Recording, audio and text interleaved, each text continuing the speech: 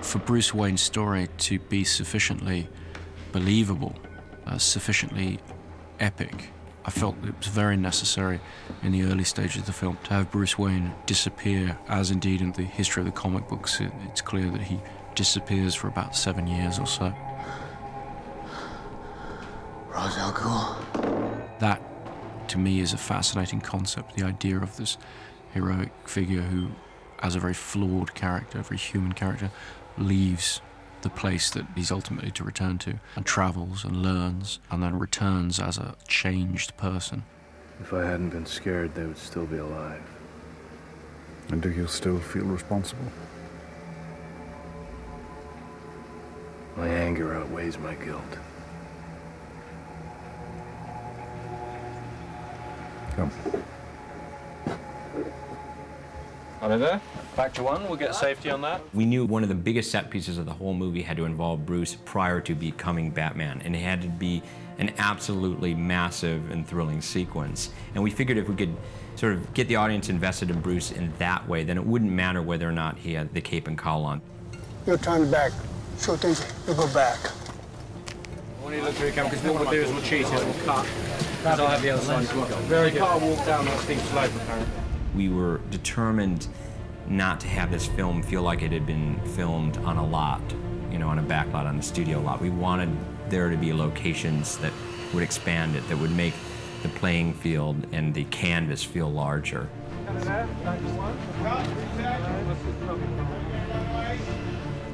He meets his rival, we obviously don't understand that till the end of the film, in a Bhutanese monastery. So we wanted to place this monastery and the village he goes through on the way to the monastery in a really dramatic landscape. Obviously, Bhutan's in the Himalayas, and we couldn't go there. So we were looking for a landscape you can film in above the tree line that isn't covered in snow or it can't access, which is always the big problem. And preferably, we have a frozen lake and a glacier.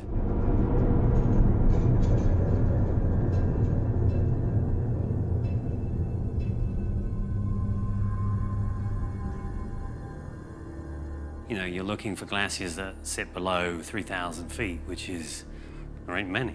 I think there's only one in British Columbia, so we didn't want to go that far. So Iceland, we went to Iceland, and there you go, sea level, glacier, mountains, no trees, rocky landscape, felt like the Himalayas. So we built a village on the edge of a glacier, and we built the front doors of the monastery on just around the corner.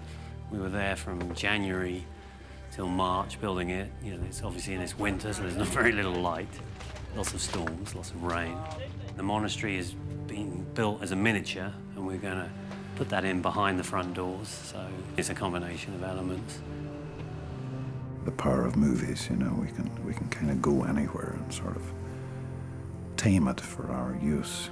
It was strange to be in a section of the world where there wasn't a tree, and there wasn't the sound of a bird. It was kind of like a gorgeous Beckett wasteland, you know. It was beautifully dangerous. He was stronger than your father. You didn't know my father. I know the rage that drives you. That impossible anger strangling your grief until the memory of your loved one is just poison in your veins. My thinking about starting in Iceland was I needed a frozen lake, and it was going to be gone by the end of February, so we had to start.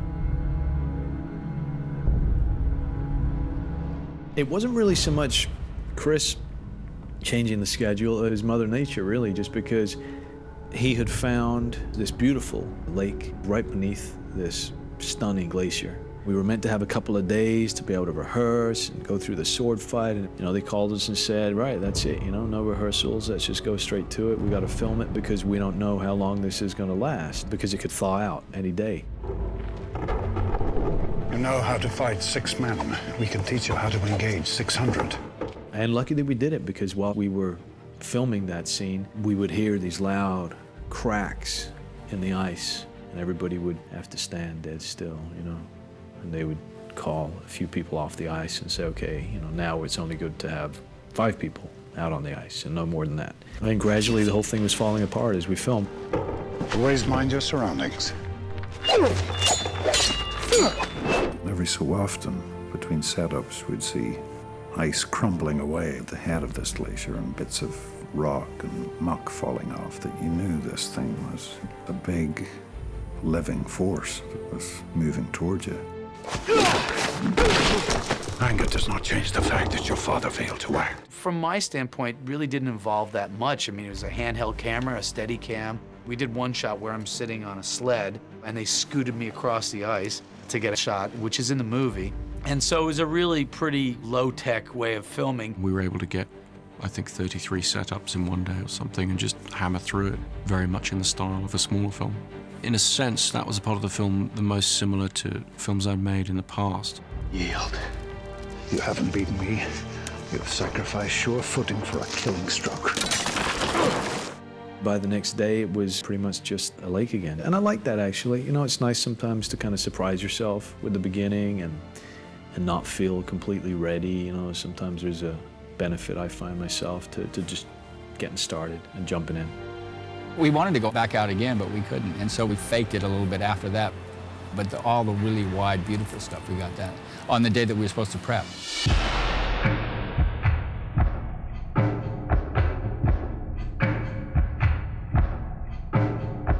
Action! I think every movie at some point has a location or a set that is going to be a nightmare no matter what happens. And you have to sort of suffer through that nightmare because it's something that the movie demands and has to be done. On this one, it was Iceland. Let's go for our final checks, please, and let's stand by to shoot. One of the first moments that Chris and I talked about in the film was when Bruce Wayne is climbing his way up to Ra's al Ghul's temple, and he was covered in ice and bleeding and has to drag his battered body into this smoky, grand temple at the top of the world. Okay, folks, everyone here has to come down the hill now, please, without fail. Everyone, please. Our first day shooting that, we got 60-mile-an-hour winds and pouring rain and just really, really rough weather conditions. And instead of doing this crane shot that Chris and I had talked about doing at the bottom of the village, we ended up throwing the camera on my shoulder, kind of, you know, hunkering down and walking up the hill in the blowing rain and getting as much as we could before we had to pull the plug and get out of there. 3, take 1. Okay, take strain, please. Iceland should have a lot more snow, but it's like anything. We have to cater for any other weather changes. Start the snow. Got various types of snow. We're actually bringing snow and ice to Iceland. Rain effects, well, we're leaving that to God at the moment.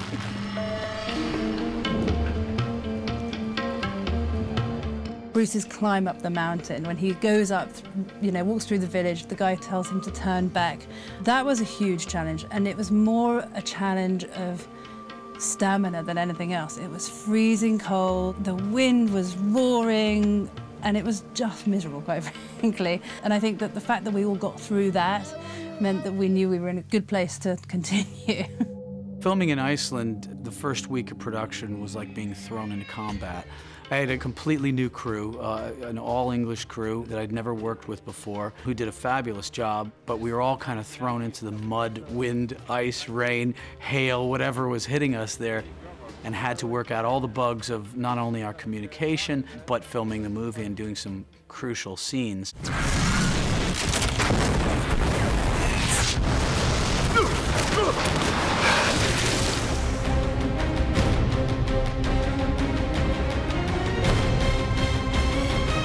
The other issue we had out there, of course, was we had to do Ducard and Wayne sliding down the ice and off the cliff edge, again, which we wanted to do for real. So we built an ice slide the week previously to the crew going out there.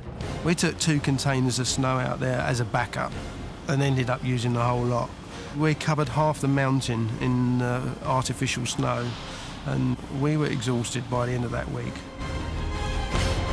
In terms of the stunt, we'd rehearsed, it was all pre-rigged, ready to go so that we don't keep the crew waiting. And then on the day you're standing there thinking, I hope this works. The guys who were part of the stunt team went out to Iceland while we were filming another sequence. They would rig it all, get the timing, the wire lengths and everything. And then me and Mark would step in on the day, do a couple of rehearsals, and then the tape rolled.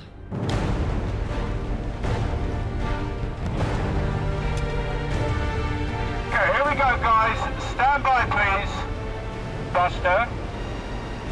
Just remember that the hand you're digging in with, that is supposedly taking the weight of both you and the guy you're holding. So a real stop on that, really hanging from that gauntlet.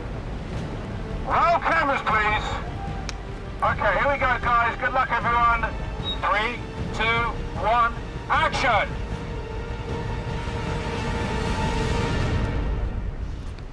Cut there. Okay, if you want to change your lens, Wally, Chris is saying, we'll keep the same lens on here. We're going to do the drop down again. When we just had to rely on the wire stopping us again. It's back to the trust again. You've got to rely on the gents who are setting up the wires, stuff, and yeah, it's all the background guys as well. It's all the guys behind the scenes that you've really got to put your trust in. Let's roll cameras, please. It looks dangerous. It is dangerous because anything could go wrong, but it is safe. The cable that's holding those guys could hold 25 times more weight than those guys are on. The thing that's in the ground is 75 times more deep than it has to be. The compounding of all the specs to a degree where virtually impossible, although an accident could happen anytime. So yes, it's very scary. Cut. You guys okay? Mark, okay? Thumbs up. Excellent. We needed one single shot, which is sliding with them down the ridge over the edge to be able to tip down to see the ravine. In pre-production, Chris and I talked about it, and we both really wanted to get a realistic over-the-edge shot and not do it CGI, not do it blue screen back on the stage so you could really get the feel that you're there. And I think we were able to accomplish it, but that meant bringing this techno crane to the top of the mountain, and it was really the best way to get it. So it was the best tool for the job. It wasn't just a toy, you know, that we made the guys bring up there. And then Chris also really wanted to get in there with them with a handheld camera and be right in with them as they slid down the hill. And so we took our usual low-tech approach to it to test it and to see really if it was going to be fast enough. Too slow. And also to get an idea of how much we were going to be able to shoot on location and how much we would leave behind to shoot on a set piece that we were going to build months and months later. What you're looking at is he's just sort of sliding towards a cliff edge. Yeah. So you're going down and you grab him with your right hand. Let's go with your turn your body around like that. So on this one, we'll just get the lead into that. The horizontal backline. There's a great spirit that comes out of that in accomplishing what we were able to accomplish there.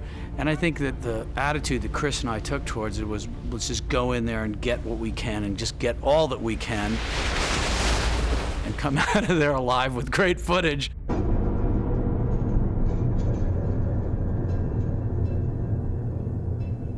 Cheat it even further back and cheat it this way. I wasn't worried about starting with this outdoor, this sort of extreme location. Action! The crew and the cast and so forth came through with flying colours. That gave me a very high degree of confidence about how they were going to approach the rest of this rather large film. That's the thing, to stand up on that glacier and say, you know what, we decided to do this, we did it, and it's fantastic. Those kind of moments on movies are hard to forget, and standing in the middle of it and going, yeah, baby, that's what it's all about.